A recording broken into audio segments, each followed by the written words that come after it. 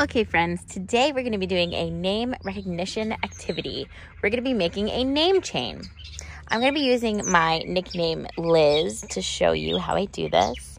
First, you're going to need a couple of pieces of construction paper and you're going to cut them into strips. I just cut off the bottom of 3 pieces of construction paper to get the letters of my name.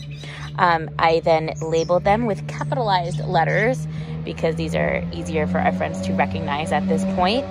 And what you would do is you would start off with one of your little rectangles and you're going to put it in a circle, and I will show you how to do that.